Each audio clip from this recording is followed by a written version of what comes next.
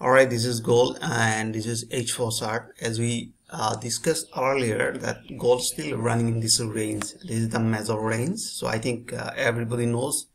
Last few days I'm continuously creating the I'm analyzing about the gold, and here you can see there are small range in H1. Now you can see this is a small range, and right now price is running in between this range. All right, this is a small range. Somewhere here we was looking for buy and looking for buy and looking for buy and looking for buy. So I think you people are remember I drawn this is a small market range. I think you remember, right? So after that price broke this area and price hit this level. So have you seen it? Price again reverse back. So now you can see exactly we have seen price hit this supporting line, and it is a probability to continue to that level again. So that is why we are looking for buy.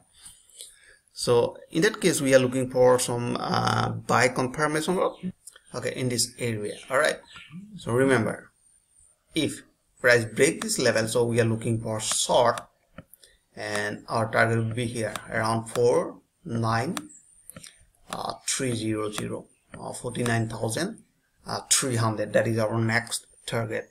Okay, now here you can see we are looking for buy after forming a bullish signal. So let's jump to small time frame like 15 minutes. So this is our entry and exit. Right now you can see price are running below 200 exponential moving average in a small time frame.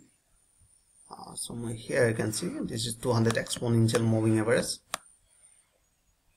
and right now here you can see the most of the people are thinking let's go for buy. That is their own concept. In that case we are looking for a breakout 200 exponential moving average, so definitely we will go for buy. Now you can see, let me show you under a diagonal line. So connect this swing point. Have you seen it? This swing point, and in that case we are looking for a breakout. So once price break the level of 50,100, sorry, 51,000, not exactly, this is the 51,000. okay, let me remove.